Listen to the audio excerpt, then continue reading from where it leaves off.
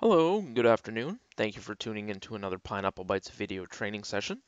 In this video training session, we're going to review how to clear a back office password from an existing user that may be locked out of Aloha Manager. As best practice, we always recommend having individual login accounts for each user that uses Aloha Manager to prevent passwords from changing more frequently and from users getting locked out. A very common thing that may happen with end users is a password is tried too many times and the end user gets locked out of Aloha Manager. If we take a look at that error that they may be familiar with, you will see here user 125. If we try to log in using their password, it's going to come up with an error saying it's exceeded the number of login attempts. You've exceeded the allowed number of login attempts.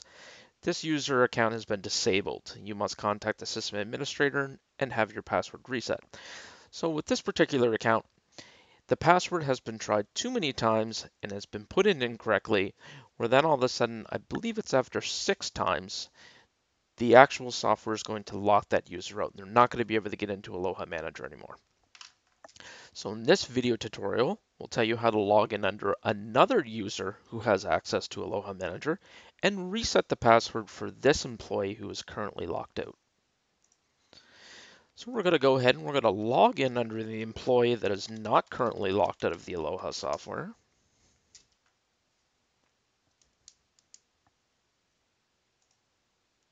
We're going to go to Maintenance, Labor, Employees.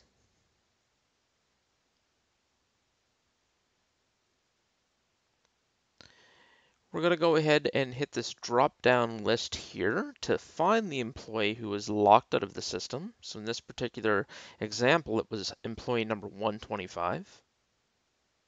We're going to click on the Above Store Settings tab,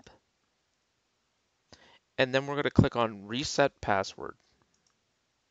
With the reset password, you just have to enter in a temporary password. It doesn't need to meet the strong requirements, as it's just going to be used for temporary purposes.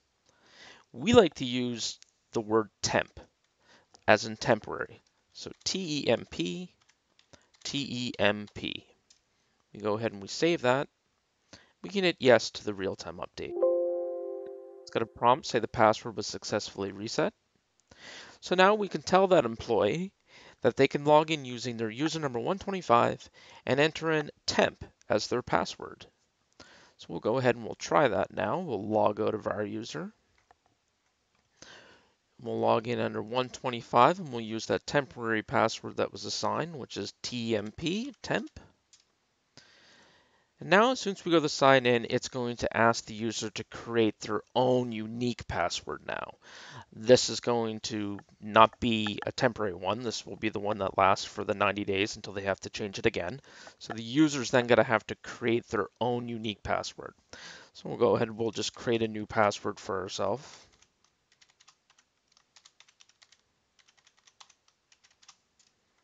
Go ahead and save that. And now we're able to get logged back into Aloha Manager again. So those are the steps on how you can log in under another user that has access to Aloha Manager and reset the password for an employee or another user that is currently locked out of Aloha Manager. Hopefully this helped you out, and thank you for tuning in, and have a great day.